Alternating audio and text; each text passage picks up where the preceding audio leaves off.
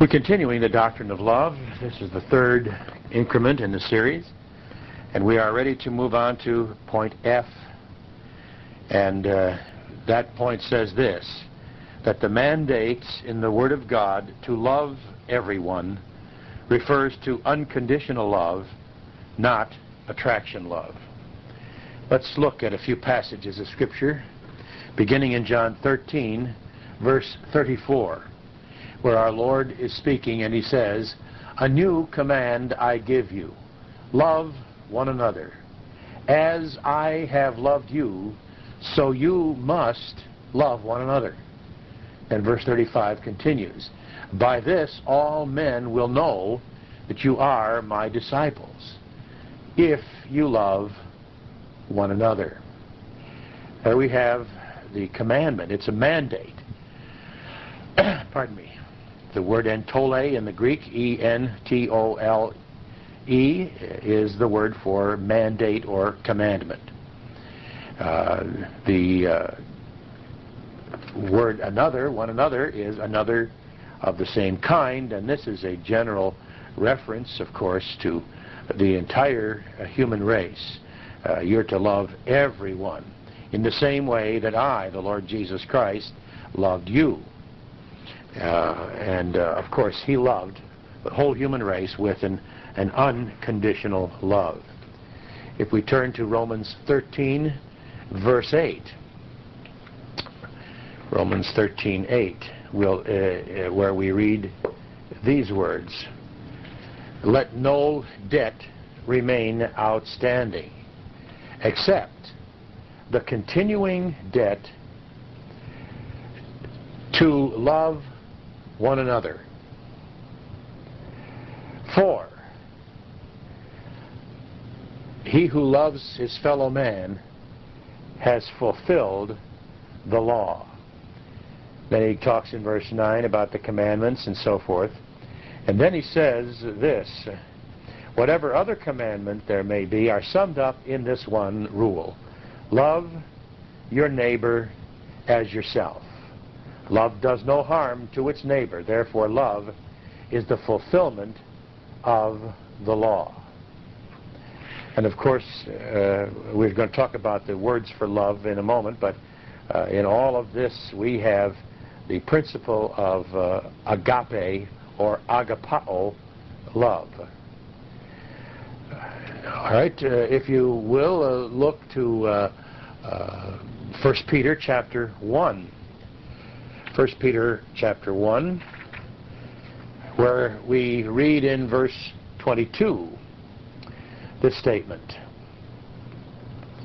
"Now that you have purified yourselves by obeying the truth, so that you have sincere love for your brothers, love one another deeply from the heart." Very interesting passage. And the word that is translated deeply is the word hupokrites, and that is not well translated as it is deeply, for it is without hypocrisy. It is genuinely, it is real, for it comes from the Greek word that is used for we transliterate it hypocrite, and so it refers to a genuineness, a reality of this kind of a love. I don't like the word sincere as New American Standard translates it, because sincerity is a facade for and an excuse for not being real, but at any rate, we understand what he's talking about when Peter adds. So we've read something that John has said. We've seen what Peter has said. We've seen what Paul has said. We'll look again at 1 John when we go back to John again. 1 John chapter 3, where in verse 11 he makes this. He says, "This is the message you heard from the beginning. We should love one another." 1 John 3:11 says, "This is the message you heard from the beginning." Pardon me. We should love one another. And then in 1 John 3:23, "This is his command, to believe in the name of his Son, Jesus Christ, and to love one another as he commanded us." Then 1 John 4:7, "Dear friends, let us love one another, for love comes from God. Everyone who loves has been born of God and knows God." And then 1 John 4:11, "Dear friends, since God so loved us, we ought to love one another."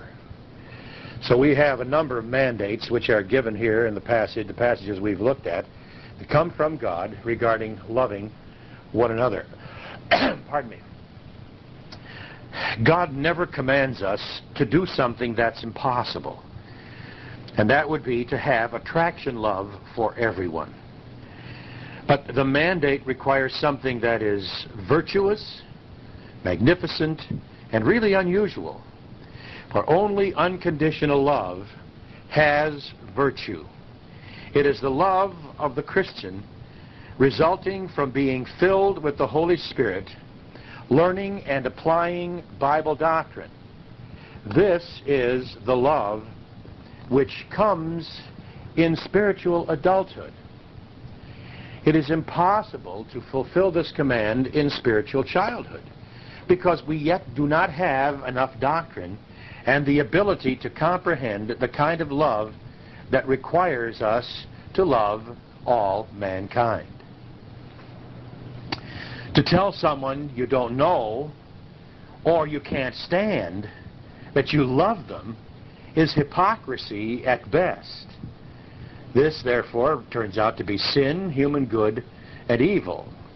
There are some churches where somewhere in the service they may have everyone stand up and sing a chorus of some kind, and then before you sit down, turn around and tell 3 people you love them for Jesus' sake. Well, they try to cover their tracks by using "for Jesus' sake," but that's ridiculous. You cannot have an attraction love for this kind of people.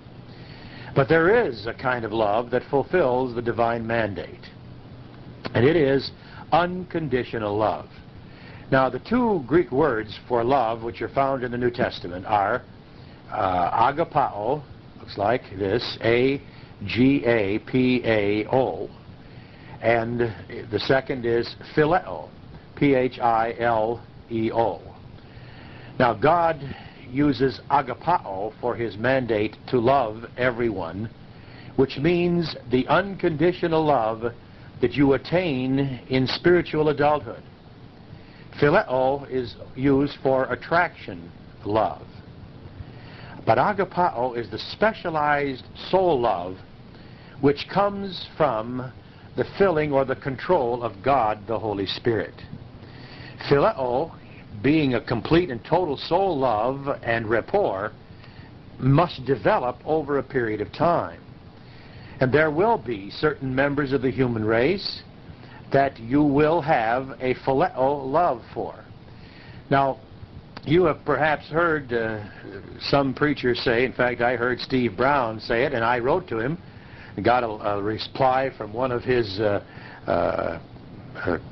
staff that said that he got it from another great preacher. Well, I think that with his being a seminary professor, he should get it for himself and not necessarily parrot what someone else has said just because the man is a great preacher.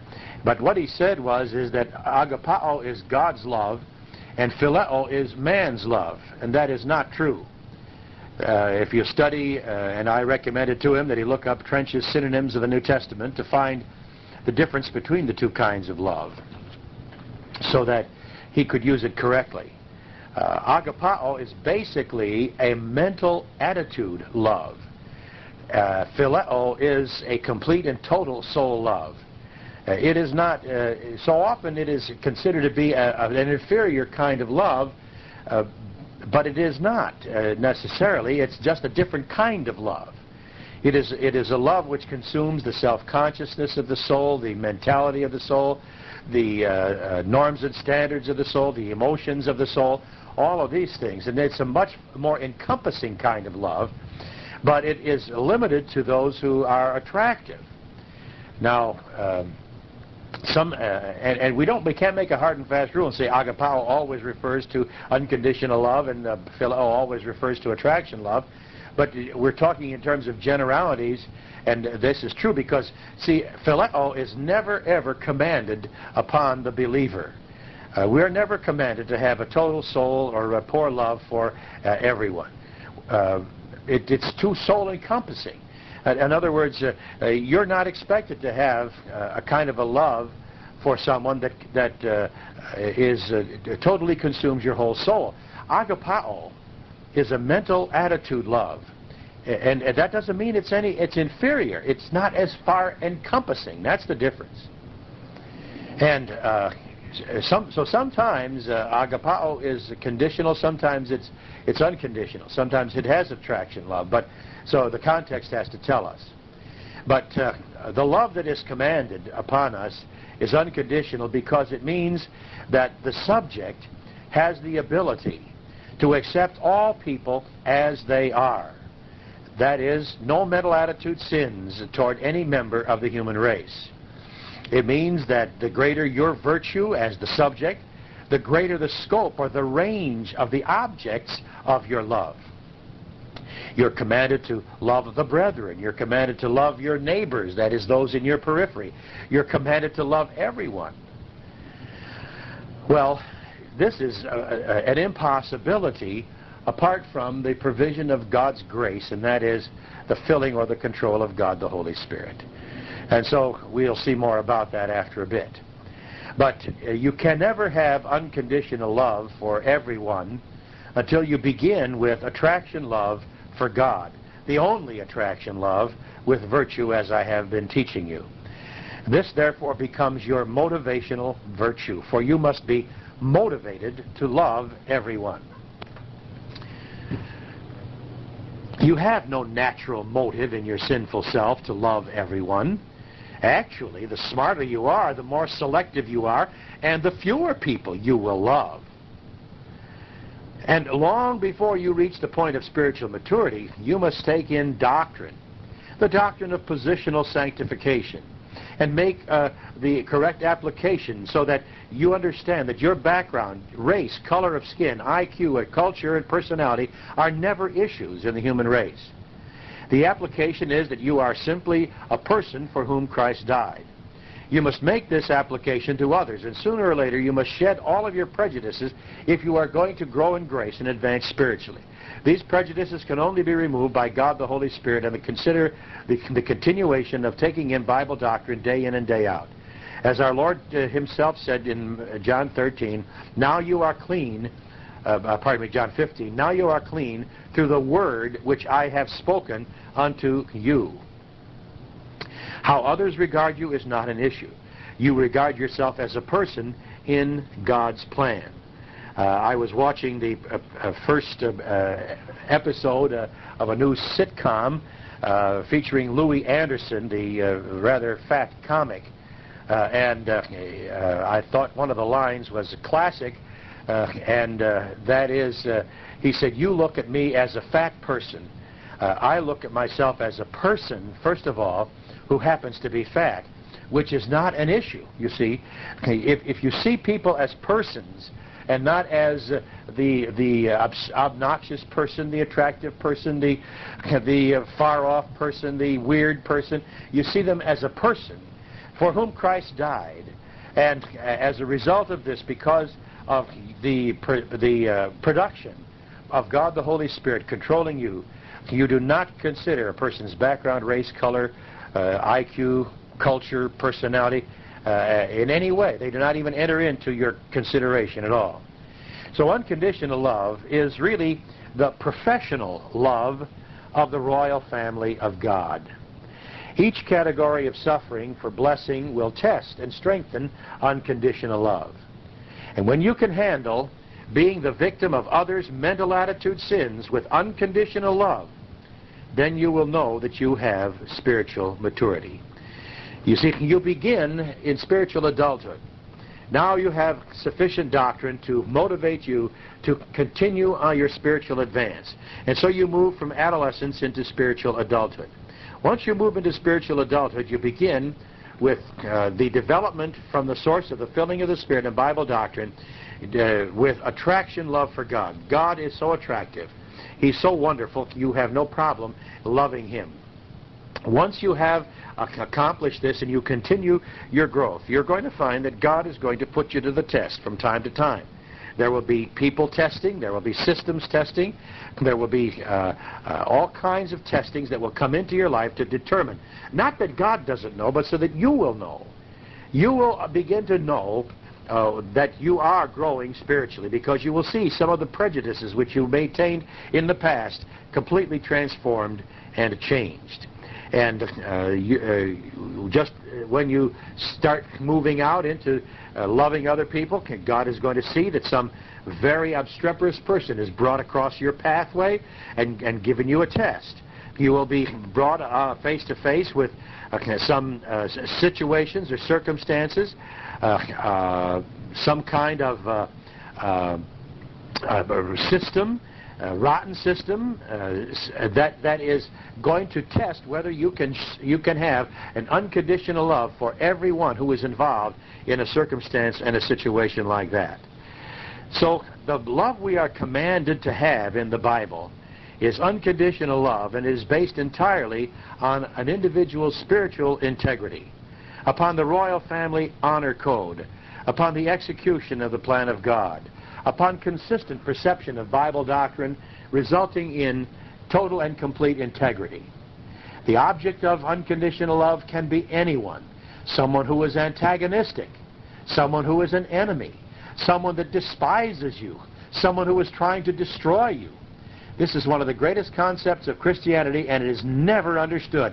It is impossible to love everyone with an attraction love, but it is not impossible to have freedom from all mental attitude sins, a relaxed mental attitude, and have, which is an unconditional love for everyone.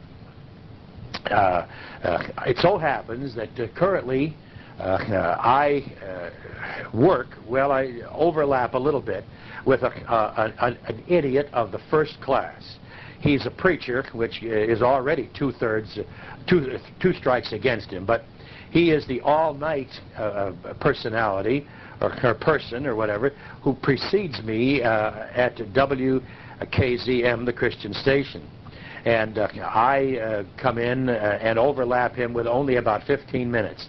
But in those 15 minutes, he has, in the past, he has totally and completely shown himself to be exactly what he is. I have had to, he has been one of my tests, so that my choice is to have as little to do with him as possible, so that he does not produce in me mental attitude sins, and therefore drive me out of fellowship and lower me to his level.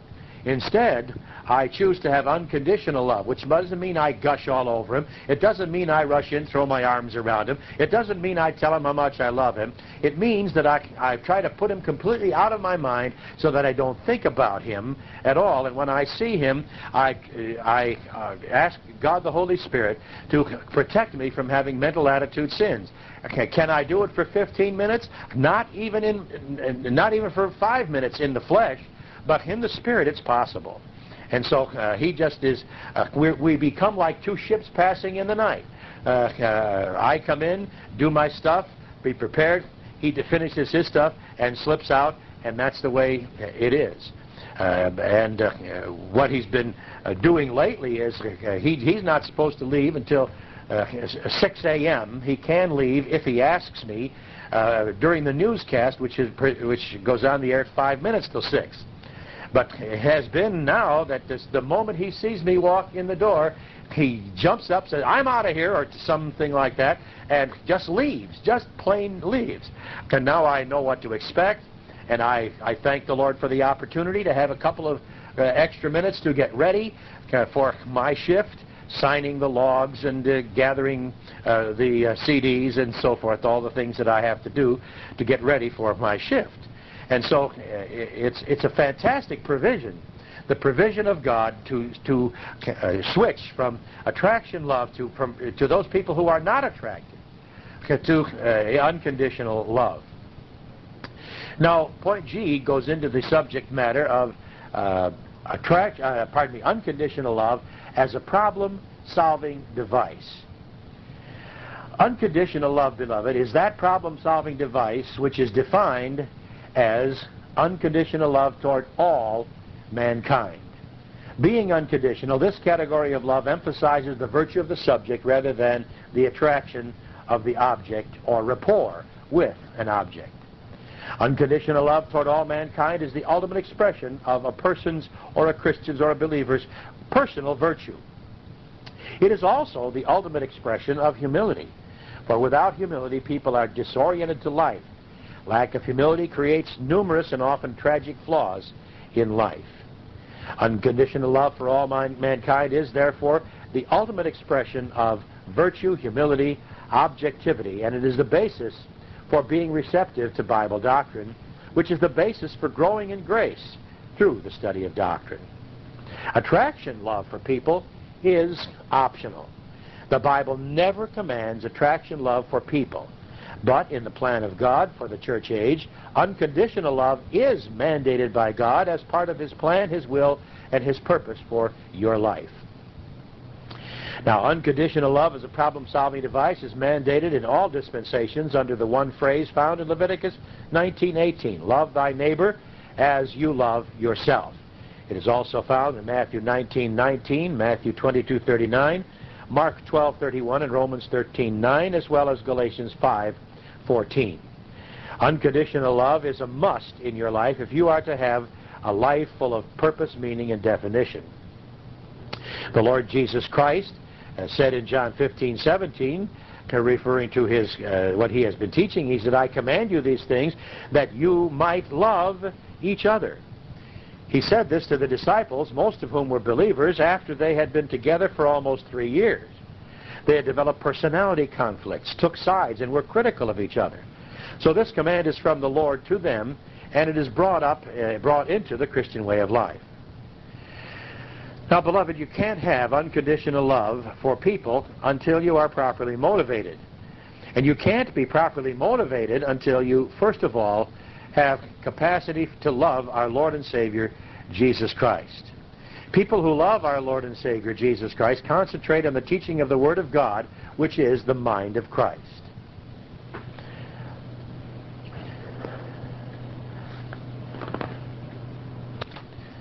Once again, unconditional love emphasizes the virtue of the subject rather than the attractiveness or the repulsiveness of the object. Therefore, unconditional love is a problem-solving device in human relationships. Unconditional love is the basis for having the capacity for attraction love for a few people. Now, we've talked so much about unconditional love, and some of this is repeating what we've already said, but it helps to bring it into the context of what we're talking about. Unconditional is an adjective which means without conditions of any kind, without personal reference to conditions, not primarily affecting or involving the emotions. It is a mental thing. So unconditional is very important as a word to describe this kind of love. Without unconditional love, you'll never have any good human relationships. You'll change friends, partners in romance, and spouses in marriage simply because you have no basis for perpetuating any of these relationships when the object of your love becomes unattractive. In fact, morality will not hold together human relationships. Morality is the basis and the cause for their breakup. Morality doesn't solve problems of the human relationship at all. Now, unconditional love does not involve personal feelings or emotions in relationship to an object. Emotion is designed to appreciate the relationship, but it is never designed to establish a relationship. Unconditional love is the ministry of God the Holy Spirit in the person who has learned the doctrine and has come to spiritual adulthood. Therefore, it becomes obvious that virtue in the Christian life is totally devoid of emotion. You can respond to virtue emotionally, but there's no place for emotion in the plan of God. Emotion has no ability to rationalize, to think, to apply doctrine, or to solve problems. Emotion is designed for our pleasure and enjoyment, but it was never designed for emotional sins such as fear, worry, anxiety, anger, violence, murder, jealousy, and things like that. So emotion is not a part of the Christian way of life. It's a normal function of the human soul when you respond to something you enjoy. But the only basis for true love is unconditional love, and it brings with it a wonderful emotion that is always subordinate to the principle, you see. So unconditional love is defined as that problem-solving device in the plan of God for the church age which produces unconditional love for all mankind. Unconditional love for all mankind is the ultimate expression of maximum doctrine circulating in your soul by means of God the Holy Spirit. You must have objectivity and grace orientation of a spiritually adult believer if you're going to have unconditional love in your life. Spiritual maturity guarantees that your relationships with people will be absolutely fantastic and that they will never irritate you, they will never bother you, they will not cause you sleepless nights, and so forth. Therefore, if people can irritate you under any set of circumstances, mark it down, you have not yet reached spiritual maturity. Your attraction love has no staying power with anyone until you reach spiritual maturity, and it is undergirded by unconditional love. It's at that point that you no longer feel threatened by anyone in all of your life. You can relax. You have a relaxed mental attitude. You have such a relaxed attitude that you accept people for the way they are, not seeking to change them all of the time. By way of illustration, my youngest son, John, elected without any, I never coerced him and nor even put any pressure on him in any way, for him to come down to Florida. He just suggested that he consider it. And when he came down for a visit with us in August, he determined that he was going to move down here, looked up and found an apartment, and later made a deposit on that apartment. He finally moved down in December, as you probably know, and before the month was out, he had made a decision to return to Fort Wayne. He received a very heart-rending letter from one of his nieces who said that he was more of a father to her than her father was, and that she missed him and she needed him, and asked him to come back, etc., etc. And so he made an emotional decision. He was going to return. And then he came to me and he told me that he knew I would be disappointed, and I made it very clear that it was his decision to make. It was not my decision, and it had nothing to do with me whatsoever except the fact that I was here and would be close to him here, not up there, if that's one of the things he wanted. But when he told his brother, Bob read him the riot act, and every time he's talked to him on the phone, he has preached to John about how stupid he is and how he has made errors and mistakes in this kind of a thing. And he's telling John exactly how he should live his life. He is determining what someone else should do with his life. He does not have orientation to unconditional love, which says, John, you do what you want to do. It's up to you. When I help you, it's not because I want something in return.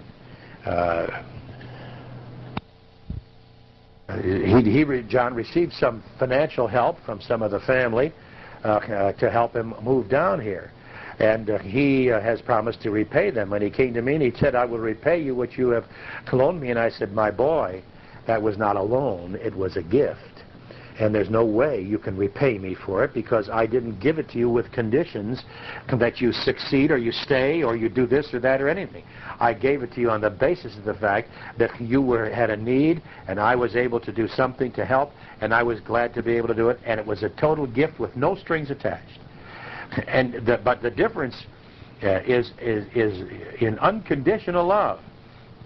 And sometimes it's possible to be so exasperated with someone and the things that they do Perhaps they do it repeatedly, but whatever, the things that they do, that it causes mental attitude sins. That leads me to say that unconditional love is related to humility. The status of unconditional love for all human beings is very, very important, importantly related to the subject of humility. You see, arrogant people are constantly seeking unconditional love from others, but all they offer in return is conditional love. The greater your arrogance, the more conditions you put on someone's love. Most men do this to the women they love. Many women do it to the men that they love. And women very often will withhold sex from their husbands because they have not met certain conditions in their lives. Many men are so arrogant that they make life miserable for the woman who does not meet certain conditions in life. You see, the lust pattern of the arrogance complex covets many, many things. And when the old sin nature is controlling the believer, he is in real trouble. They want many, many things. The arrogance pattern wants wealth without honor, success without integrity, promotion without ability, approbation without achievement, love without virtue, and very often ministers who covet someone else's pulpit and someone else's congregation. If you want any of these things, you're definitely not a candidate for unconditional love. Unconditional love is a problem-solving device in human relationships. You will love those who you know, some people you do not know, friends or enemies, people who are attractive or repulsive, those who are honorable or dishonorable, those who are loving or hateful, people who are appreciative or antagonistic, people who are rich, people who are poor. You will have a complete, unconditional love for every other member of the human race. Freedom from any mental attitude sins. Unconditional love is absolutely necessary if you are ever going to get a hearing from the Supreme Court in heaven over some of the problems, people that you want to turn over to the Supreme Court of heaven. For you see, if you have unconditional love, you accept a person and they do, as my mother has said, they do you dirt. If you have no mental attitude sins at all toward them, have unconditional love, you can take and appeal that case to the Supreme Court of Heaven, leave it in the hands of God, and He will take care of it. On the other hand, if someone does you dirt, and you have mental attitude sins, you see, you are in no position to commit that problem or that person to the Supreme Court of Heaven. Pardon me.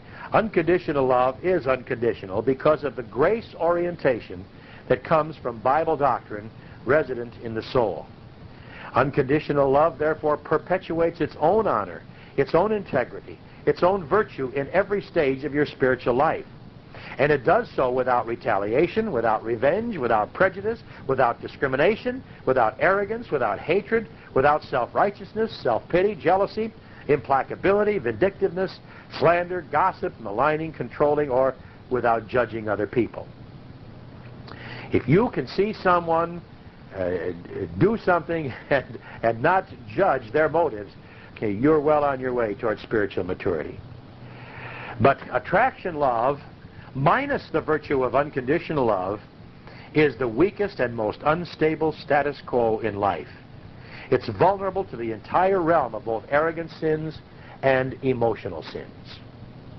Therefore, it is imperative that you understand unconditional love is a problem-solving device for your living as a member of this human race, a relaxed attitude toward everyone. You would be surprised, beloved, how wonderful it is to be able to go through life without having the millstone of mental attitude sins toward people, particularly those people who rub you the wrong way, particularly those people who are not only unattractive, but they are actually repulsive. They just antagonize you. And this is what our Lord meant. Happy are you when men shall revile you and persecute you and say all manner of evil against you falsely. Well, of course. Happy are you in a situation, in a circumstance like that. But you can only be happy if they don't bother you, because you have mental, unconditional love.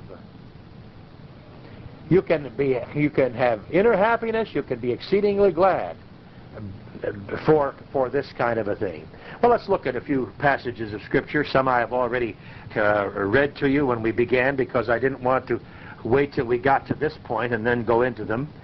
But let me begin with Galatians 5:14, a passage which we'll be taking up very shortly in our study of Galatians chapter 5. It's one of the verses I quoted earlier. It says, "For the entire law is fulfilled in one doctrine: you shall love your neighbor as yourself." This is the future active indicative of the verb agapao. The imperative future tense is used instead of the imperative mood to express a command in this situation. Therefore, the believer is commanded to produce the action of the verb, which he'll do when he has attained spiritual adulthood, and even more so in spiritual maturity. He will not be able to fully comply until he reaches spiritual maturity, but then it will be unstable until he reaches spiritual maturity. That is, when you begin, you can begin to comply at spiritual adulthood, but it will be unstable until you reach spiritual maturity. Neighbor is the Greek word plesion. It looks like this: P-L-E-S-I-O-N. And it simply refers to anyone in your vicinity or your periphery, anyone with whom you have contact in any day. The Greek reflexive pronoun seautou, S-E-A-U-T-O-U, refers to the action back to yourself. But you don't love yourself unless you first love God, otherwise it's arrogance. And so you are commanded here to love your neighbor as you love yourself. Not in arrogance, but in spiritual self-esteem. Second verse is found in John 15:12. "This is my mandate, that you love each other as I have loved you." We saw that also in the 13th of John. Now, he says, "Love as I have loved you." How did the Lord Jesus Christ love us? Unconditionally. Why? Because we were imperfect. And why was that necessary? Because all men are sinners. Because of his attraction love for God the Father and his unconditional love toward the entire human race, the Lord Jesus Christ went to the cross where he was judged for our sins. Now, once we believe in the Lord Jesus Christ, then we receive God's perfect righteousness, which God always loves. Now, since that perfect righteousness is imputed to us or charged to us, it is not our righteousness, it's the righteousness of God. Since it's imputed to us, now the Lord Jesus Christ loves us with an attraction love directed toward the divine righteousness which is in us because of imputation. So, love each other as I have loved you. John 15:17, "I command you these things that you might love one another." 1 John 3:23, again, "Furthermore, this is his mandate, that we believe in the person of his Son, and that we love each other as he gave us mandate." And 1 John 4:7, 1 John 4:11, which we've already read. And then 1 John 4:20 and 21. "If someone should allege, 'I love God,' and yet he hates his fellow believer, he is a liar. For he who does not love his fellow believer whom he has seen is not able to love God whom he has not seen." So even our love for God is based on the virtue of unconditional love, which comes from Bible doctrine. Furthermore, we have this mandate from him that he who loves God should also love his fellow believer. First comes your attraction love for God, from which comes your spiritual growth and your spiritual believer. And when combined with testing, it produces spiritual maturity, at which point you have the ability to love everyone unconditionally. Looking at 1 John 4:9 to 12 and 16, "By this the love of God was manifest in our case, because God the Father has sent his unique Son into the world in order that through him we might be saved. By this love exists, not because we love God, but because he loved us, unconditional love for all mankind, and sent his Son to be a propitiation for our sins. Beloved, if God loved us, and he does, we also become obligated to keep on loving each other with unconditional love. No one has seen God at any time. If we love each other, God resides in us, and his love has been fulfilled in us, the production of the Holy Spirit. Furthermore, we have come to know and we have believed the love which God keeps having for us. God is love. Ephesians 1:5, by means of love, God's unconditional love, he has predestined us for the purpose of adoption to himself according to the grace purpose of his will. Our Lord's description of unconditional love is given in a beautiful passage found in Luke 6, verses 27 to 37. In Luke 6:27 he says, "But I say to you who are listening to me, keep on loving your enemies, do good to those who hate you." Now these mandates can never be fulfilled, beloved, by any human power. They can only be fulfilled by divine power which comes from Bible doctrine and the filling of the Spirit. To verse 28, "Bless those who curse you, and pray for those who abuse you." I don't care who you are, there's no human ability or strength or power capable of fulfilling these mandates. Verse 29, "To the one who strikes you on the cheek, offer him the other also. Furthermore, from the man who takes your coat, do not keep back your undercoat." Verse 30, "Give to everyone who asks you, and stop demanding the return of your goods from him who takes them." This is a dynamic of spiritual power and can never be accomplished through attraction love. Verses 31 and following, "And just as you desire that men do to you, do to them likewise. Furthermore, if you love those who love you," and you do, first-class condition, "what credit is that to you? Even sinners love those who love them. Even if you do good to those who do good to you," maybe you will, maybe you won't, "what credit is that to you? Even sinners do the same." In other words, just because people do good to someone does not mean that that person appreciates it. Capacity for appreciation is very limited. Verse 37, "Furthermore, even if you lend to those from whom you hope to receive it back," maybe you will, maybe you won't, third-class condition, "what credit is that to you? Even sinners lend to sinners, expecting to be repaid in full. But love your enemies. Do good and lend without expecting to get anything in return. And your reward will be great, that you will be the sons of the Most High. For he himself is benevolent to the ungrateful and to the evil." That's the way we should. "Become merciful just as your Father is merciful. And stop judging, and you will never be judged. Stop condemning others, and you will never be condemned. Be forgiving, and you will be forgiven." Here we have a strong mandate from God the Son, and a beautiful description of unconditional love. Paul's description of unconditional love is found in Romans 12, verses 14 to 21. It's part of the royal family honor code. "Bless those who persecute you. Bless and curse not. Rejoice with those who rejoice, and weep with those who weep. Be thinking the same things," that is, divine viewpoint, "toward each other. Do not be thinking in terms of arrogance, but associate with humble people. Stop being wise in your own estimation. Never pay back evil for evil to anyone. Respect what is honorable in the sight of all men. If it is possible, as much as depends on you, live in harmony with all mankind. Beloved, stop avenging yourselves. Instead, give place to the punishment of the justice of God, the Supreme Court of Heaven. For it stands permanently written, 'Punishment belongs to me, I will repay, says the Lord.' So if your enemy is hungry, feed him. If he is thirsty, give him drink.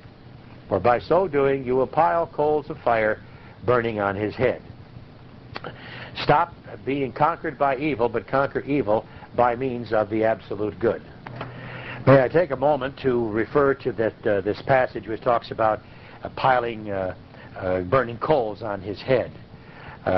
This is a quotation from Proverbs 25, verses 21 and 22. It may refer to a ritual in Egypt in which a person showed his repentance by carrying a pan of burning charcoal on his head.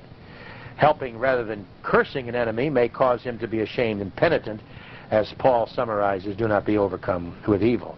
Another explanation has been given, and that is that there were no matches in that time, and therefore fires were only started from burning coals taken from one fire and put on another. Very often in the Middle East, these were carried in a censer on the top of the person's head. And if a person were to ask you, you'd give him one coal. That would be all you were required to do. But if you wanted to really be a blessing, really help them, you would pile coals of fire burning on his head, and he would have more than sufficient to make sure that his fire would start. So I don't think it has the idea that by doing good you make him feel ashamed, or you do something to harm him.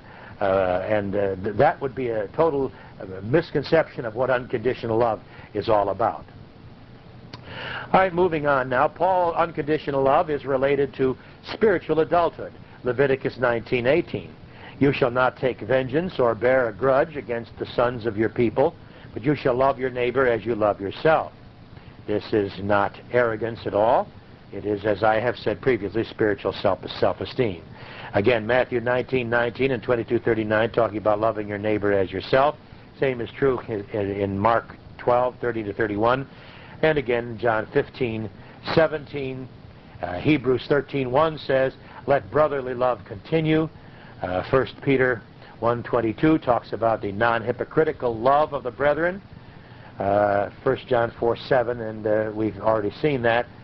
James describes unconditional love as the royal law of the church in James 2, verse 8. If, however, you are fulfilling the royal law, which is you shall love your neighbor as you love yourself, on the basis of Scripture, in this you are doing well. The doctrine of unconditional love is a royal law for the family of God. Unconditional love is related to the believer's status quo in spiritual adulthood. The royal law of the royal family is mandated. The royal law of unconditional love implies that spiritual adulthood is necessary. For a part of unconditional love is that you never feel threatened by hostility, by hatred, by enmity, by any form of antagonism, or anything that is done to you unjustly. And this is also a part of spiritual adulthood. It's a relaxed mental attitude. The solution of unconditional love in spiritual adulthood is point I. In spiritual maturity, you finally reach the maximum application of unconditional love. As you face testing in spiritual maturity, you use unconditional love as a problem-solving device. You will apply unconditional love toward those who hate you. You will apply unconditional love to those who are rude to you, those who malign you and slander you, those who are obnoxious, those people who are trying to make life miserable for you, who hate you. Unconditional love is the application to people testing, where people either love you or they hate you. So spiritual maturity is the place of fantastic tranquility because of unconditional love. It just doesn't bother you. Now, let me hasten to say, your first reaction may well be reaction because it catches you off guard. And you may react with mental attitude sins or retaliation of some sort. But once you stop for a moment, and this is where faith rest comes in. Someone has attacked you, now you find a promise that will stop your panic, that will cause you to stop in your tracks, and you move into the doctrinal rationales, begin thinking doctrines that you have learned, and pretty soon you can quickly shift into unconditional love. When you reach spiritual adulthood and you are facing these tests, and you pass these tests, and you keep on taking in doctrine, you finally reach spiritual maturity. In spiritual maturity, you have the greatest of all advantages of life.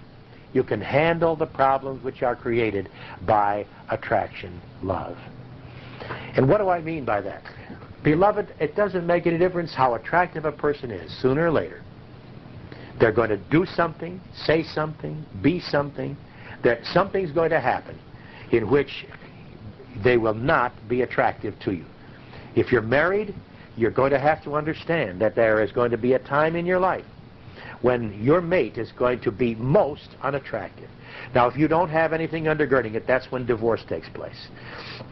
Some people can never, ever recover from being hurt by a mate. Unless they have unconditional love, it can be a disaster for that marriage. But unconditional love is developed in the stages of spiritual adulthood. When you first enter spiritual adulthood, there's little unconditional love. But at the point of spiritual maturity, there's fantastic unconditional love, along with happiness, tranquility, and power that comes from unconditional love and spiritual maturity. And it's almost beyond description. It's absolutely fantastic. Now, the advance to each stage of spiritual adulthood occurs through a category of suffering for blessing, testings that are in the form of suffering. Therefore, it is inevitable that each category of suffering for blessing will test and strengthen unconditional love. Now, God doesn't expect you, He's not going to give you the ultimate test until you reach spiritual maturity. But you're going to have enough tests in your spiritual adulthood to prepare you for the big tests of spiritual maturity. As you enter spiritual adulthood, as I've said, unconditional love is very wobbly and unstable. But spiritual adulthood is protected from arrogance by means of suffering for blessing. In spiritual maturity, through the further testings of people and system testings, unconditional love becomes very powerful, a great dynamic in your life, and a source of great happiness. You'll have greater happiness from unconditional love toward everyone than from attraction love toward a few. Testing is the challenge to spiritual maturity. When all your friends and loved ones turn against you, you really need strong, unconditional love for all, and you're going to have it if you are in spiritual maturity. Spiritual adulthood has attraction love for God, gained through the Bible doctrine one has learned to this point. But it has not yet fully attained unconditional love. Only after you pass suffering for blessing to attain spiritual maturity do you have unconditional love for all that's really strong and powerful. So spiritual maturity possesses that spiritual muscle to fulfill all the divine mandates regarding unconditional love for all mankind. Just remember, beloved, you can never execute God's commands in the energy of the flesh. Attraction love is an energy of the flesh method of operation. Whether it's good or bad attraction love depends on the persons involved. But no part of God's plan is fulfilled by attraction love for others. Spiritual maturity passes through the valley of testing.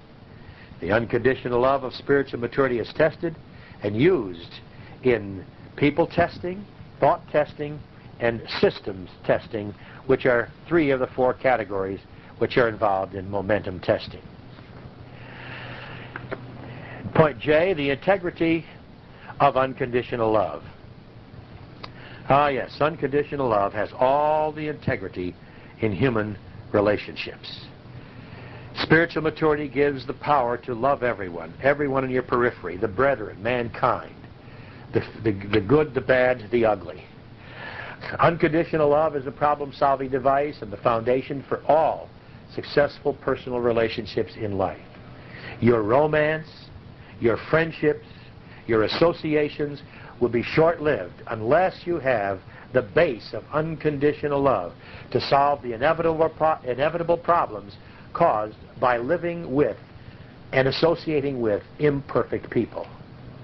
So unconditional love is the stabilizer of attraction love. Unconditional love is a spiritual function of the royal family of God and cannot be duplicated by the unbeliever or the believer out of fellowship in the cosmic world system. Unconditional love can only be attained through the consistent enabling power of God the Holy Spirit and momentum which comes from Bible doctrine. So I think all the time we'll have will be for today. We'll have to be given in point K, which talks about divine love and partiality.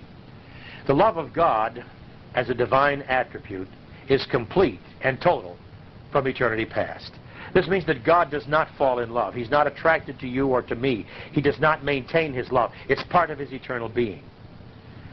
The attribute of divine love makes it impossible for any member of the Godhead ever to compromise his integrity.